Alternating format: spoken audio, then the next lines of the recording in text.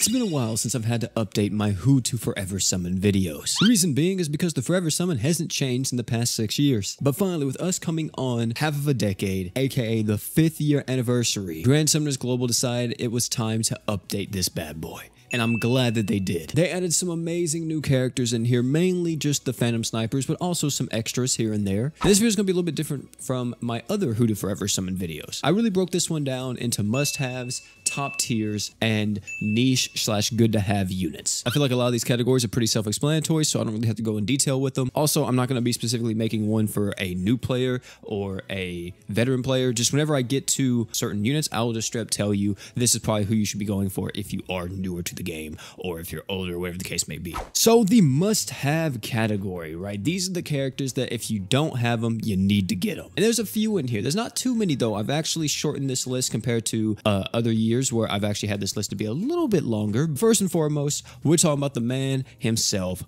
Haruto. Haruto is an amazing support character, able to give your team Archgen, health, art damage buffs, and overall be a great unit. The amount of support and the amount of hard carrying he can do for a team with all of his buffs easily makes him one of the strongest units in the game. If you don't have Haruto, I think you're personally really missing out. Of course, you kind of have to be a little bit careful here because he is a type B Archgener, meaning that he will not stack with other type B Archgeners, so sorry, Emperor users. But if you're not running other type B Archgeners, I'm telling you, you're going to be using Haruto majority of the time. So yeah, make sure you get this character no matter what. I'm telling you, he's going to make your account so much stronger. Next, moving on to more of a defensive character, we have Thetis. Yes, Thetis is still top tier even after all this time. Man still has a lot of stuff going for him, and really the only negative with Thetis is that he's slow, but this guy provides you really good stats. He provides you a strong taunt tank with a strong barrier. He also has damage mitigation built into his kit and archgening capabilities because every time he gets hit, he's going to actually gain arc gauge. And with his slots being the way they are with the 5-star defense, 5-star physical, and 4-star defense,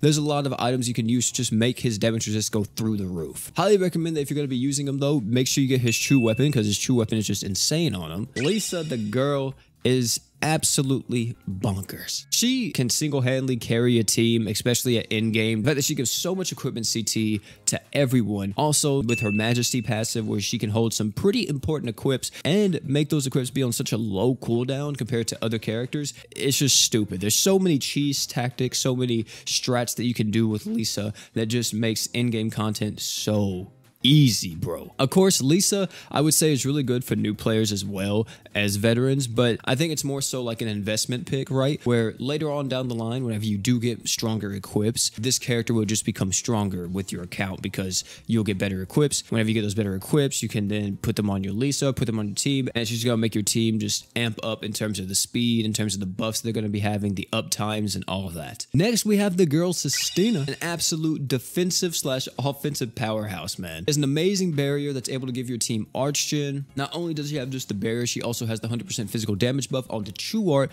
alongside the 30% damage resist down or increased damage taken, let me say. Not only just that, her slots are really good with the 5-star defense, 5-star physical, and 4-star support. So there's a lot of good stuff with Sistina, and I really can't stress enough how strong this character is.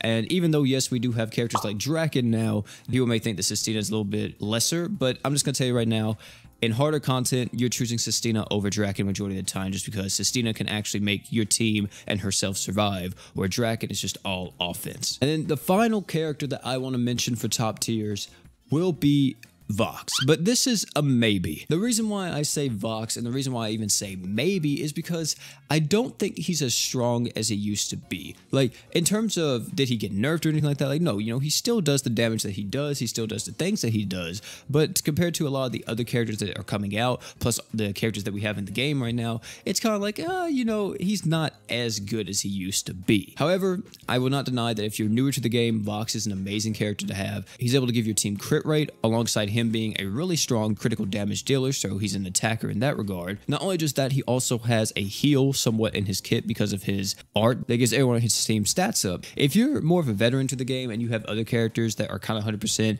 crit buffers already, like Mikey or whoever else, I don't think you really need Vox that much, and I think this is more so just a pick here for the newer players. And one thing that some of you guys may say or may notice is that why isn't this character on here, or why isn't this, why isn't that character on here? And the reason why I'm not mentioning some some of these characters is because they are in the unit of choice ticket. I wanted to focus on characters more so that were only in the Forever Summon and not in the UOC. Now we are moving on to my top tier category. We'll actually be starting this off with a character that used to be in the must-have, and I think some people may argue that, you know, he still should be up there, but that's going to be my man Berwick. Berwick's an amazing character still. He's able to give the entire team burst arch gen, and if you're a fire unit, he actually gives your team overtime arch gen alongside the burst arch gen. Not only just that, he is a Magia Drive unit, and his Magia Drive passive is pretty strong. It's actually, I think, one of the better ones out of all of them. As soon as he activates his Magia, he gets all of his art gauge back, so you can instantly go into your true art, or you can opt in just for spamming your art. You definitely want his true weapon, because his true weapon gives him, for one, a massive fire resist down on the enemy. It also will increase Berwick's stats by 30% and his damage by 30%. So it's a really great true weapon, and really the only problem with Berwick nowadays is just that his modifiers are kind of low. Like, if they ever give this man a buff and make his modifiers around like 50k, 60k or something like that, he'll be one of the best units in the game, again, easily. But just because his modifiers are kind of on the lower side, kind of dumps him down a little bit into top tier. Doesn't make him completely useless or anything. He's still an amazing character that I highly recommend a lot of you guys invest in if you've never used him. Moving on to Miranda and yes, Volti LR. I'm gonna put both these guys in the same spot here because they're kind of two sides of the same coin. Miranda is a taunt tank that deals magic damage. Not only does it deal magic damage, she's also able to ramp up magic damage to the entire team, but she's also the most resistant to it. She has a lot of damage resist in her kit specifically for magic damage. So if you're ever fighting a magic boss, you can bring someone like Miranda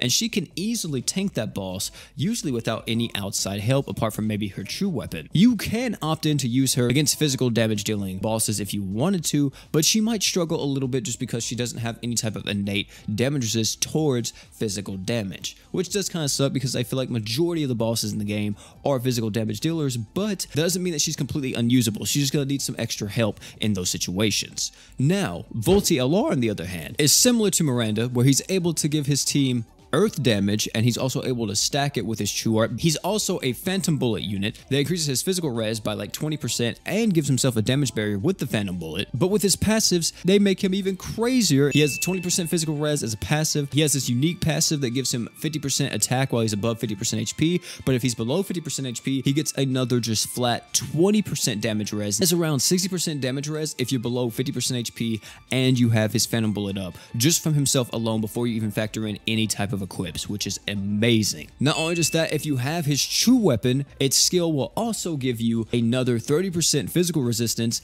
and its passive for Volti LR will give him 10% more damage res and paralyze and freeze resistance. This guy is an absolute beast, and I think this is a character that can be used not only against physical damage where he excels at, but he can also be used against magic damage bosses as well. Just like Miranda though, I think he may need a little bit of help, but not as much just because of the amount of damage resist packed into this guy's kit. Now, on the complete opposite end of the spectrum, we have Simon. Simon is finally in the Forever Summon, and man, am I so freaking happy. This guy does stupid damage as a dark nuker. That's mainly what he's used for. He's not really used for anything else. He is a ramping damage dealer, so you can use him in sustain if you want to. He does have a pretty potent true weapon as well. It increases damage, gives him some more attack and status res, which is decent. Not only is this guy just an amazing nuker, he's also an amazing mines unit. So if you want a character that is extremely good in the mines, that's good against pretty much most bosses in the game, unless they counter like human damage or dark damage, you could use someone like Simon, because Simon doesn't rely on crit chance. He just relies on raw damage buffs and his phantom bullet, and that's it. Now, another character that is a phantom sniper but doesn't have a phantom bullet, that is my girl Priscilla. This character I haven't talked about too much on the channel, but she is an absolute monster. Priscilla is just a really strong fire nuker, kind of fire attacker. She fills a lot of roles, I want to say. If you want to nuke with her, you can nuke with her. If you want to use her in like more of a sustain comp, you can use her more of a sustain comp as the 100% crit buffer. And if you want to use her alongside more fire damage units, then hey, she's all for that. She's actually one of the key characters to have in one of the Extreme Crest Palaces. I forgot which one it was, but I praise this girl every single chance I get, even though I don't talk about her too much. She is an insane character, and I highly recommend you pick her up if you don't have her yet. Especially if you do a lot of fire nukes, use this character, and I'm telling you, you're going to be so surprised at the amount of damage she's going to be able to dish out alongside your team now because of all the crit damage buffs and crit rate they're able to have. And then the last character that I would have will be the girl Forte. Forte is the nuking queen. If you're talking nukes, then you gotta be talking Forte. She's able to give your team 30% crit damage no matter what passively. She's also able to give your team 50 arc gauge with a passive as well. And with her slots, they're amazing for nuking, meaning that you can use stuff like Type 0, Nox, True EX gates.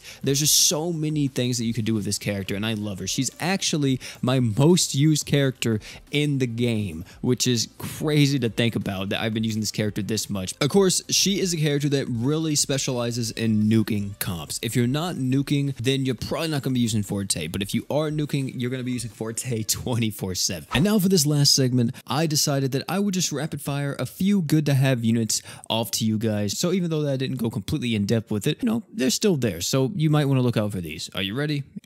Rosetta, Water Priscilla, Duke, Victoire, Swick, Dark Cilia, Dark Haruto, Lyra, Irie, Fire Roy, and Shuri. If you haven't got any of the other characters that I've mentioned previously, but you wind up getting one of those characters I just said, maybe consider them. See if you might want to pick them up or not. Of course, be a little bit careful about some of the characters that I did recommend in this list because some of these characters are really catered towards very in-game play and require you to have a good amount of equips along with the good knowledge of how to use them. For example, whenever I said Forte was a terrific top-tier character, she is, but only if you're able to actually know how to use her. If you don't do nukes and you don't got the equips to do that type of stuff, try to stay away from those things because, of course, this is simply a recommendation list. I don't really know what type of equips you have or how your box looks, so take everything that you always see with the Forever Summon with a grain of salt and add a little bit of your input into it to make sure that you're trying to make the best decision possible for your account. But ladies and gentlemen, that is going to be it for this video. Thank you all for coming out, man. It's been your boy P. If you enjoyed this video, highly recommend check out either one of the videos popping on your screen right now. Great content, guarantee you'll love them. And by the way, at the time of me finishing up this video, because I had to re-record this part, the live stream for the 5th anniversary celebration will be happening tonight. And by the way, your boy is a special guest, so I highly recommend that you check that out